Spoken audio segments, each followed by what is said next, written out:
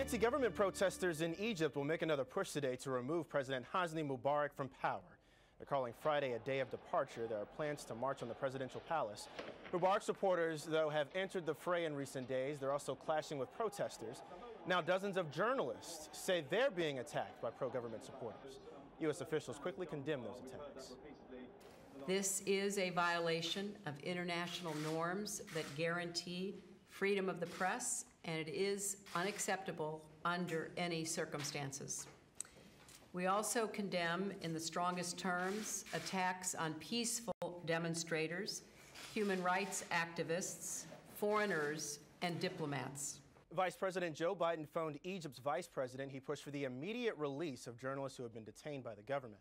For more, Rob Mahoney joins us this morning. He's the deputy director of the Committee to Protect Journalists. Rob, good morning to you. Good morning. Have you ever seen anything like this before in your career, a journalist being attacked and beaten?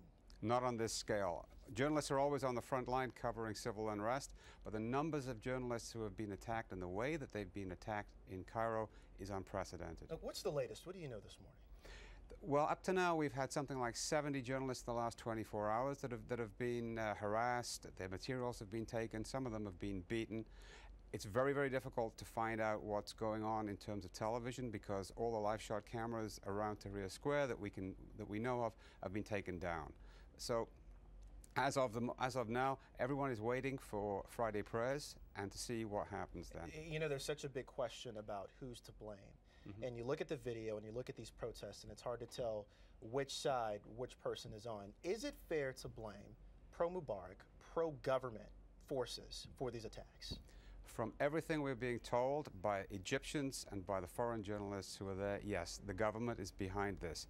And what substantial proof do you have behind that?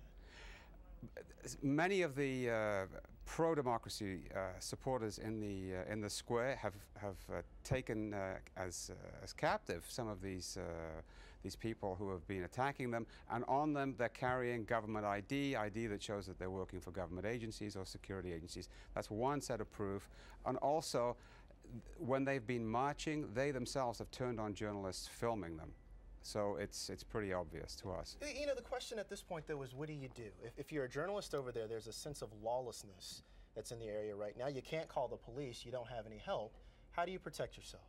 Well, there's several ways of doing it. First of all, you band together and you work in teams so as the journalists help themselves.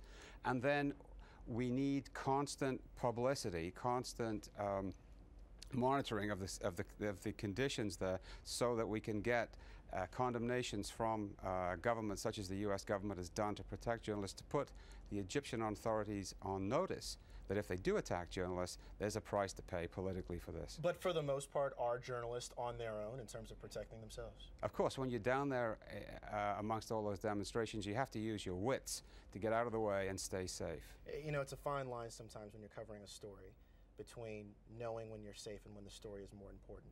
Is this one of those stories where the story is more important than maybe a journalist's safety? You know, that's a decision that individual journalists and their editors have to take, but the nature of the job is that journalists take risk, that they're on the front line documenting history, and no matter what we say about taking care of yourself, journalists are driven to go and tell the story. It is a calling and a passion that so many of us have, particularly journalists, and they want to be there, and they certainly want to do this, and we certainly know the dangers that they're facing with it. We thank the journalists that are out there, wish them the best in their safety, and we thank you, Rob, for coming by this morning. Rob Mahoney with the Committee to Protect Journalists. Thank you, sir. Thank you.